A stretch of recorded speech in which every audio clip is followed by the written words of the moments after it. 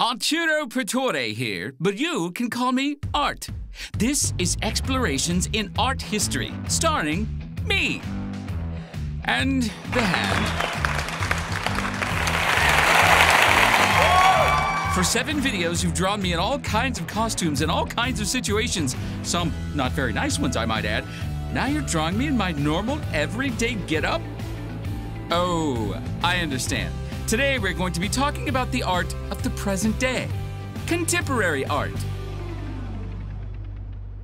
From Egyptian art to modern art, we've covered centuries of styles, philosophies, and personalities from the past. And yet, we've only created a thumbnail sketch of the whole history of art. There is so much that the time constraints of video and the stamina of the hand won't allow us to cover. Oh, poor fellow. Can we have a little medical attention here, please? Is that better? Up till now, we've been able to examine art carefully through the microscope of time. The difficulty with analyzing contemporary art is that we are too close to it. We are part of the picture, and so we don't have the perspective of time to show us what artists or movements will become truly influential and important.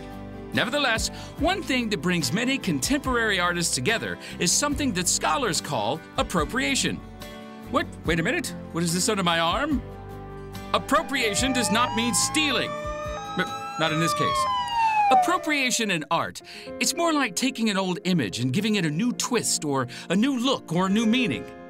Cindy Sherman borrowed from the imagery of old Hollywood film noir movies of the 30s and 40s in a set of photographs called Untitled Film Stills. She dressed up as a bit-part actress and took a picture that looks as if it were picked by randomly pressing pause on the DVD player. Though all the elements of the image are real, we know that it is staged for the camera. Hey babe, how's about I appropriate myself into your picture? Huh? I guess that means no. Call that misappropriation.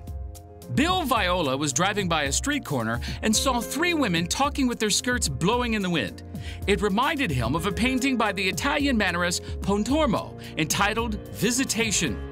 He decided to do his own recreation of the painting as a video and called it The Greeting. The staging is similar, but the women are obviously contemporary.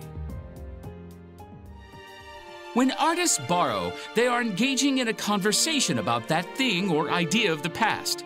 British-Nigerian artist Yinka Shonibara's Ship in a Bottle shows the ship of British hero Admiral Lord Nelson outfitted with sails of African tapestry, which he explains depicts the multicultural world that we live in today. Like a teriyaki burger with Swiss cheese, a taco salad, and Italian dressing. Oh, and German chocolate cake with French vanilla ice cream. Oh my, that looks tempting.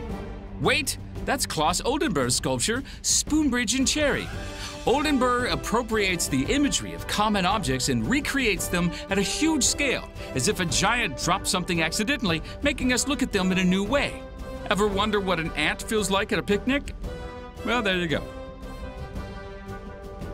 Contemporary art often tackles social problems.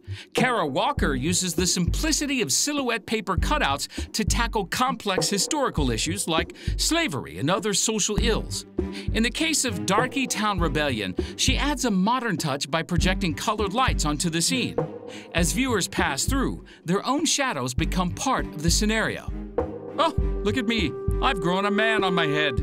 In 2008, a tragic earthquake killed thousands of Chinese schoolchildren. Chinese artist Ai Weiwei saw rows of the children's backpacks lined in the rubble.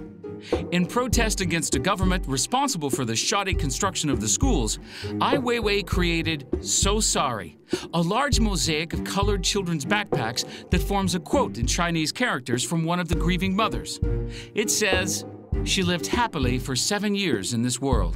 As a result of this and other artistic protests against the government, Ai Weiwei has been threatened, beaten, imprisoned, had his studio bulldozed, and is not allowed to leave China. An artist's life is not always easy. Years from now, future art historians will likely invent a label to describe our contemporary art scene, while the artists of their day will be busy creating new contemporary art. One thing we can count on, art is always changing. In the future, there may be monumental holographs adorning a cityscape, or someone may even discover how to sculpt clouds. As long as there is a hand to create and a human mind to imagine, the story of art will continue. We've had some great times, but bye for now.